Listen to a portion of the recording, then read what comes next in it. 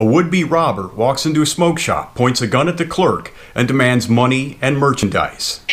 This one happened in January in Barstow, California.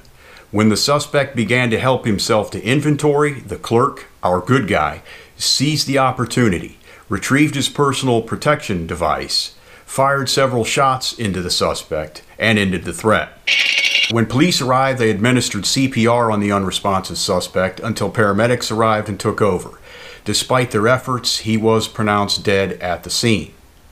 The article mentioned several witnesses, which would lead me to believe that our good guy successfully defended himself and those witnesses without hurting anybody but the suspect. None of the multiple gun control bills sitting in Congress right now would have been any more effective at stopping this attacker than California's already forbidding gun laws were.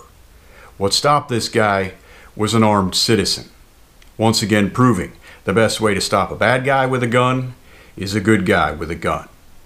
Until next time, keep your head on a swivel and stay uninfringed.